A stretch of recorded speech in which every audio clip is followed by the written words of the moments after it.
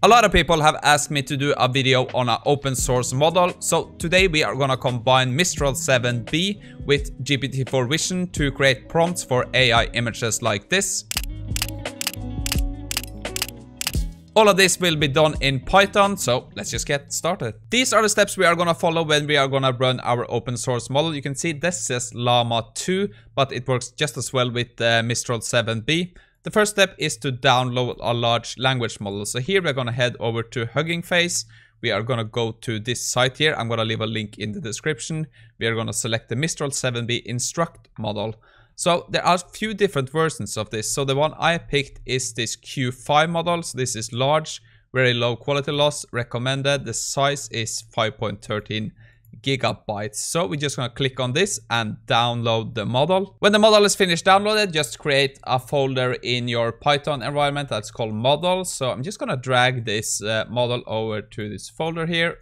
Great, and that's about it. Then we can move on to step 2, just preparing your Python environment. You can just follow the steps here. You can see we have to install the llama.cpp Python.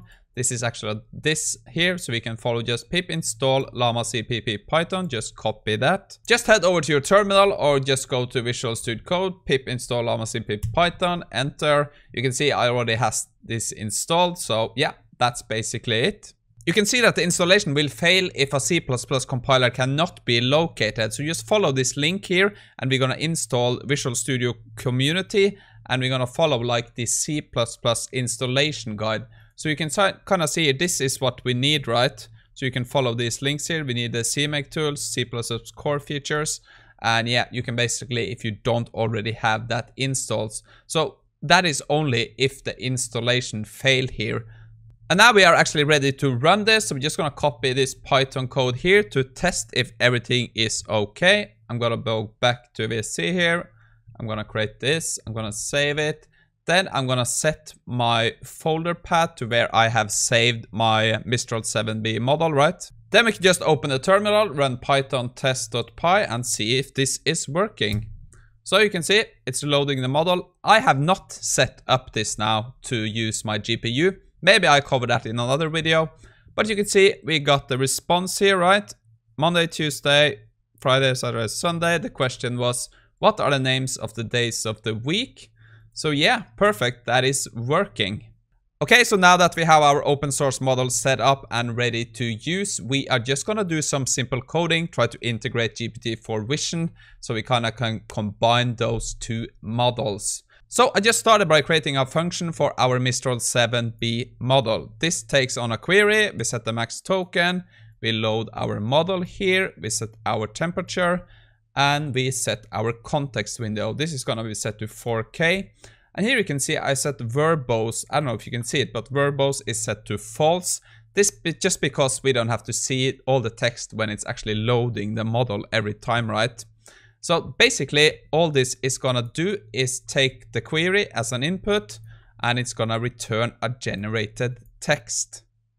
And to do the GPT-4 Vision, we want to encode our images into base 64 as usual, right? And here is a simple GPT-4 Vision function. This is just gonna take an image path, it's gonna take a prompt and a system prompt and return a description of the image we put in, right? So this is the GPT-4 Vision preview.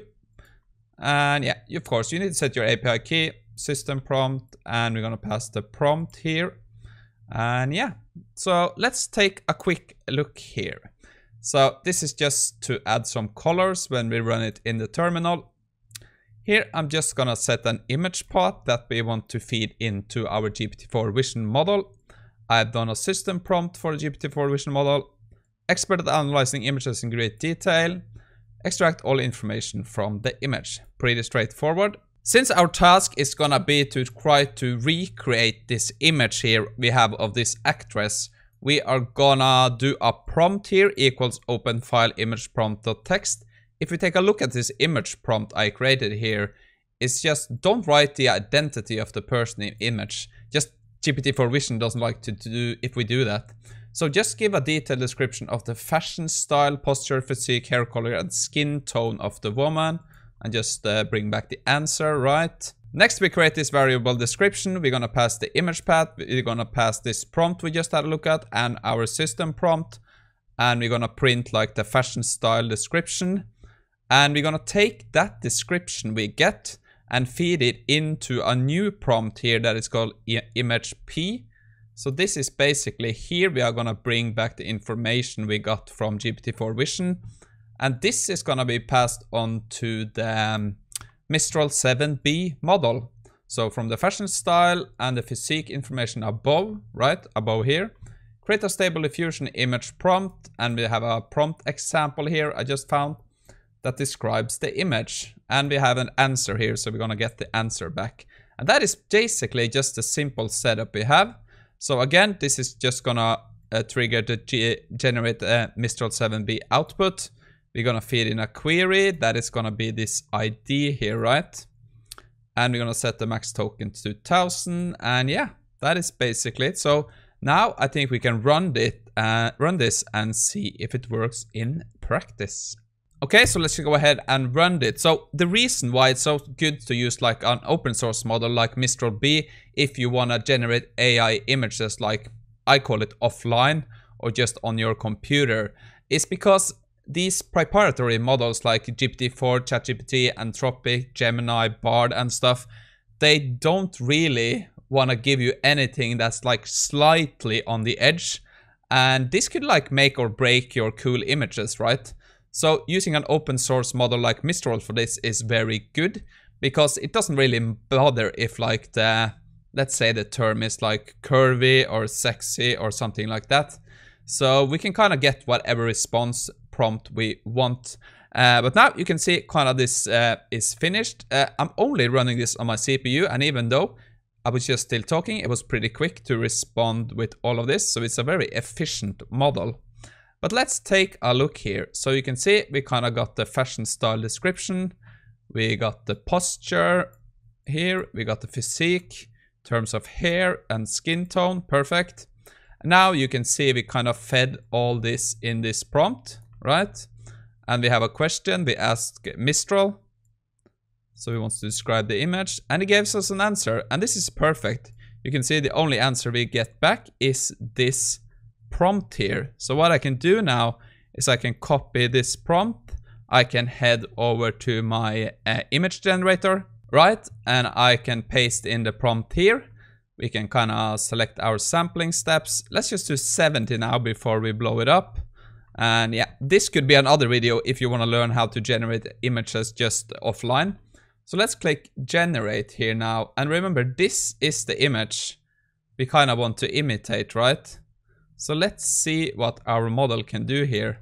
It starts off pretty good with like a pink dress. So let's just let this run and see where this ends. Okay, so this is what we ended up with. You can kind of see, yeah, I gotta say, this did a pretty good job. So I think Mistral here described the image pretty well, and I think like our image generator executed well. Okay, so I ran the prompt again. Let's grab this new prompt and try this one. So again, I would say this is pretty good. Kind of similar style. I don't know about that pocket, but other than that, pretty good.